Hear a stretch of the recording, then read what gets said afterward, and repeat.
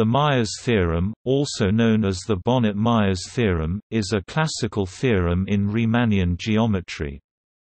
The strong form was proven by Sumner Byron Myers. The theorem states that if Ricci curvature of an n-dimensional complete Riemannian manifold M is bounded below by n-1 k greater than 0, then its diameter is at most pi square root k. In particular, this shows that any such M is necessarily compact.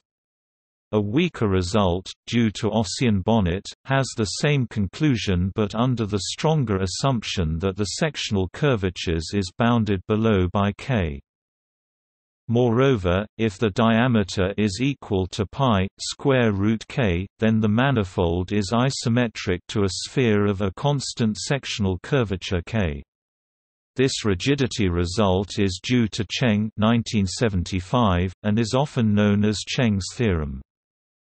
This result also holds for the universal cover of such a Riemannian manifold, in particular both M and its cover are compact, so the cover is finite sheeted and M has finite fundamental group.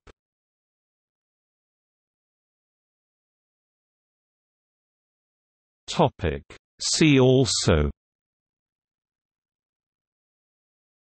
Gromov's compactness theorem, geometry.